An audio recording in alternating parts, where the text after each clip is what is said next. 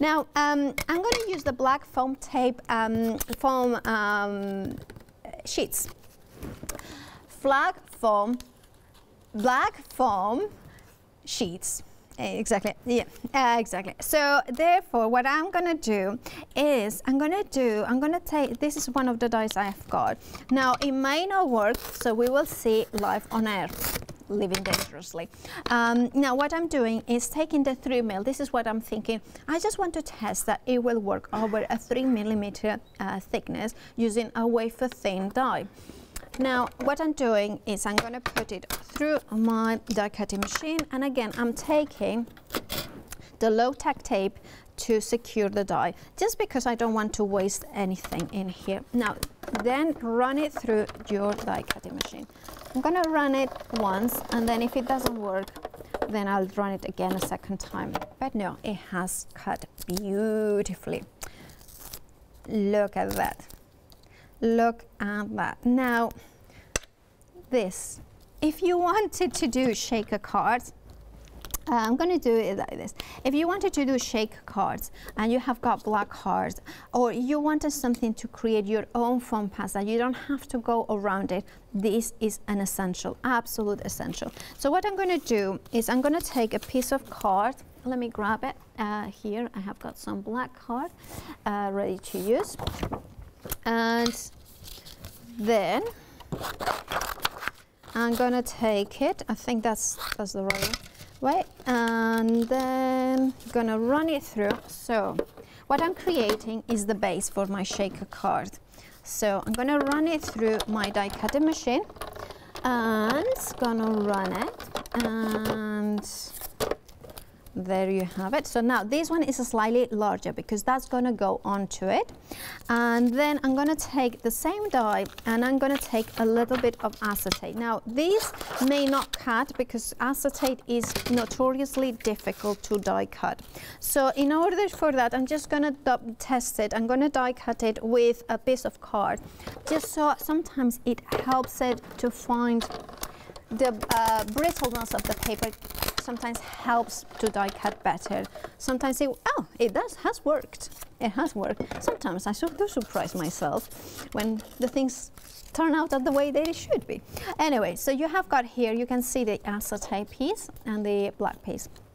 So what I'm going to do is, I've got that. Oh, I know what I didn't do. I know what I didn't do. This is what I should have done. Sorry, apologies for that. I'm just gonna die cut the frame again in here. So I'm gonna explain exactly what I have done. Now, I have used one of the frames to cut out of foam. I have cut a larger size out of acetate and also out of black card. And then I'm gonna, all of it is gonna go into it. Oh, I know what I'm gonna do. Now, put your foam into your base, okay? And then I'm gonna grab my, I think I have got here some sequins as well. So I'm just gonna put, before you remove the liner, you just put a little bit of maybe whatever you want to put. So I have got some sequins. You could put a stamp a secret message or something like that. Then I'm gonna sprinkle some little beads in here as well. Of course, red, black and white is something that of my favorites. And then remove the liner in here. So just make sure that you can find the liner. And there it is. Tweezers do help. And then just put the acetate in here. Well, that's the, yeah, that's a little bit, should be fine. Press down and make sure.